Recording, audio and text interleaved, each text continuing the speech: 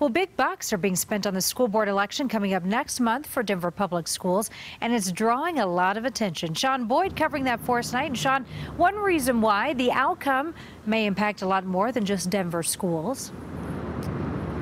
Yeah, Karen, this election potentially has ramifications statewide. For the first time, anti-reformers could control the board. They need to pick up just 2 seats. If they win, it will mean sweeping changes at DPS, a district that often influences education policy across the state.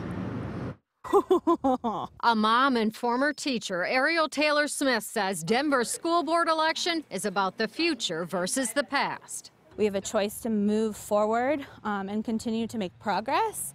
Or, there are some people that are unfortunately calling for us moving back to a system that we know never worked. Union-backed candidates are promising to put a moratorium on all new charter and innovation schools. They make up more than half of Denver's public schools now. Teacher Allie Nutter says the district is using charters to close schools that are struggling. It's not an equitable system at all. When we have a system of choice, it creates winners and losers within our system.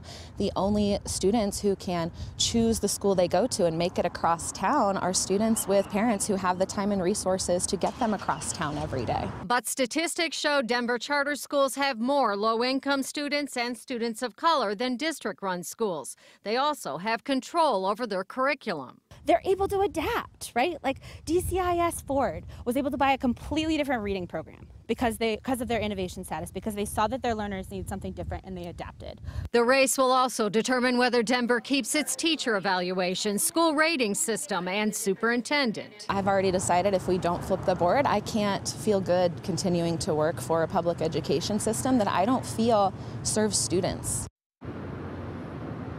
Now, union-backed candidates have also promised to put more money into the classroom. Right now, DPS spends about 66% of its funds on the classroom, 4.5% on central administration. As an indication of the high stakes, reform candidates have accused the union, the teachers union, of funding a racist flyer, and more than $1 million, well over $1 million, has been spent on this race. It could top $2 million by the time it's done. Live in Denver, Sean Boyd covering Colorado First.